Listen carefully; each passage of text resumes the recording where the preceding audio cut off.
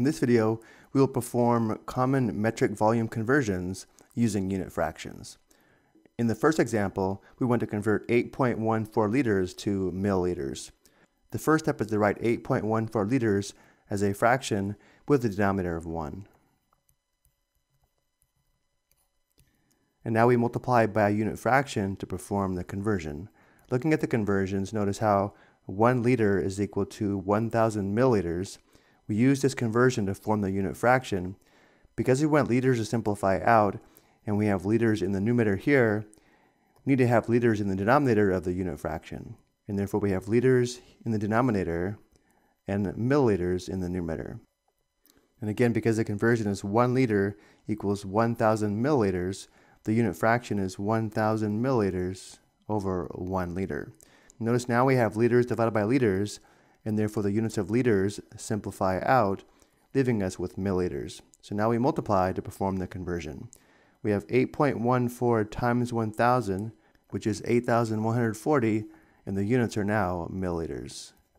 So we know 8.14 liters equals 8,140 milliliters.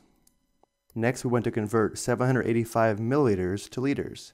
We begin by writing 875 milliliters as a fraction with the denominator of 1. To perform the conversion, we use the same conversion as last time, that 1 liter is equal to 1,000 milliliters. But now, we want milliliters to simplify out, and therefore, we have to have milliliters in the denominator of the unit fraction and liters in the numerator. And again, since 1 liter is equal to 1,000 milliliters, the unit fraction is 1 liter over 1,000 milliliters.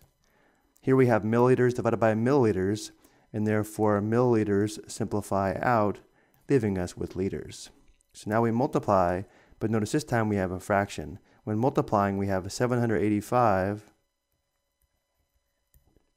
divided by 1,000, and the units are liters. So to finish, we have to find this quotient. 785 divided by 1,000 is equal to 0.785 or 0.785, and the units are liters. 785 milliliters is equal to 0.785 liters. Next, we want to convert 2.75 kiloliters to liters. So again, we write 2.75 kiloliters as a fraction with the denominator of 1. And now looking at the conversions, 1 kiloliter is equal to 1,000 liters. We use this conversion to form a unit fraction. Because we want kiloliters to simplify out, and we have kiloliters in the numerator here, we have to have kiloliters in the denominator of the unit fraction and liters in the numerator. Using the conversion, 1 kiloliter equals 1,000 liters. The unit fraction is 1,000 liters over 1 kiloliter. The units of kiloliters simplify out because we have kiloliters divided by kiloliters here. And now we multiply. Notice how we have the denominator of 1, and therefore we just have 2.75 times 1,000, which is 2,750, and the units are now liters. 2.75 kiloliters equals 2,750 liters. And for the last example, we want to convert 25,900 milliliters to kiloliters. We begin by writing the beginning units as a fraction with the denominator of 1.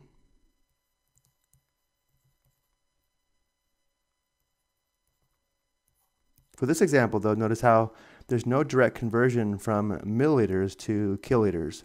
We'll first convert milliliters to liters using the conversion 1 liter equals 1,000 milliliters, and then we'll convert liters to kiloliters using the conversion 1 kiloliter equals 1,000 liters. Because we have to use 2 conversions, we will need 2 unit fractions for this example. Let's first convert milliliters to liters.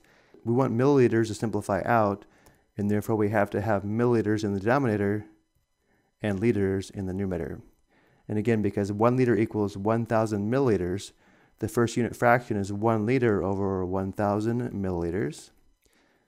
We have milliliters divided by milliliters, therefore milliliters simplify out, leaving us with liters, but we want kiloliters, which means for the second unit fraction, because we want liters to simplify out, we need to have liters in the denominator and kiloliters in the numerator. and then using the conversion 1 kiloliter equals 1,000 liters, the unit fraction is 1 kiloliter over 1,000 liters. We have liters divided by liters. Liters simplify out, leaving us with kiloliters. So now we multiply. In the numerator, we have 25,900. In the denominator, we have 1,000 times 1,000, which is 1 million. And the units are now kiloliters. So to finish, we have to find this quotient. 25,900 divided by 1 million is equal to 0.259. We have 0.259 kiloliters.